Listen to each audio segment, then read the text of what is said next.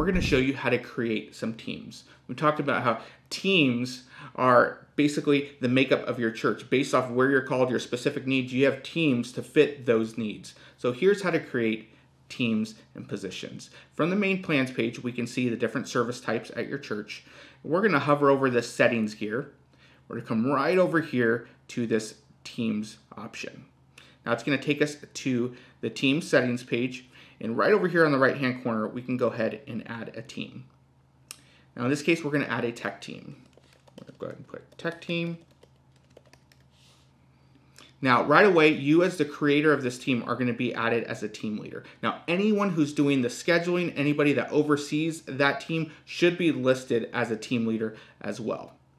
Now here we have an option for a rehearsal team. This team can access the media player, songbooks, and song files to prepare for service. Yeah, the tech team probably needs access to that. You think about whoever's running sound, they need to listen to the music. Whoever's running the slides needs to see that. So we're going to make this a rehearsal team.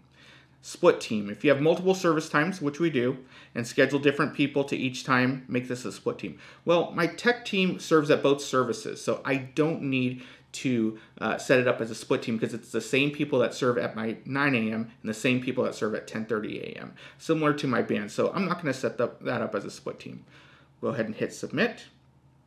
Perfect. I've created my team. Now let's go ahead and add some positions within that team because people are scheduled to positions within a team. So in this case, we're going to go ahead and hit add a position. We're going to add a tech director.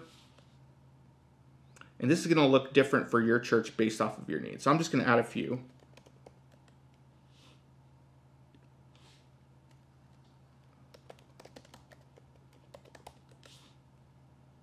And let's add one more. Lights.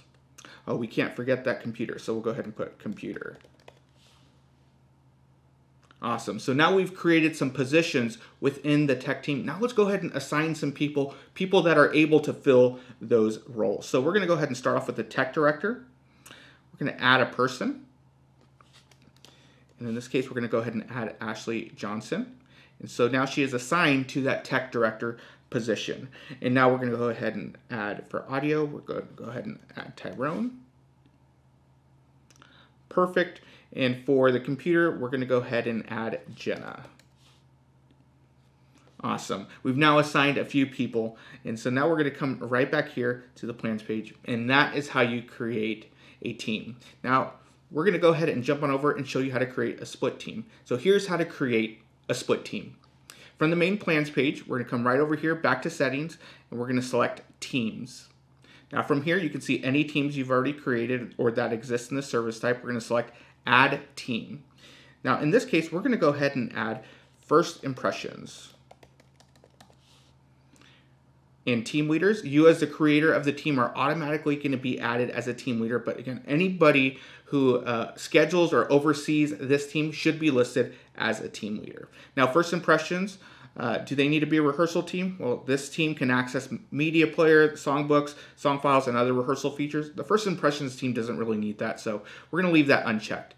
Split teams. If you have multiple service times and schedule different people to each time, make it a split team. In this case, yes, I have a different pool of volunteers for my 9 a.m. service and a different pool for my 10:30 a.m. service. So I'm going to go ahead and set that as a split team. So in that case, I don't have to create a 9 a.m. first impressions and 10:30. I can just have one team that's split between the two times. So that's what I have there.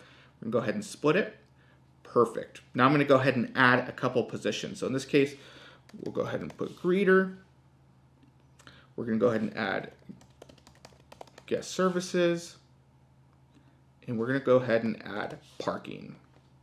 Now let's go ahead and assign some people to those teams. So for greeter, we're going to go ahead and add myself.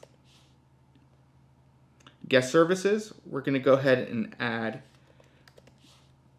Brandon Berg. And parking, we're going to go ahead and add Jacob Tilley. Perfect. We've now assigned some people, and that is how you can create a split team.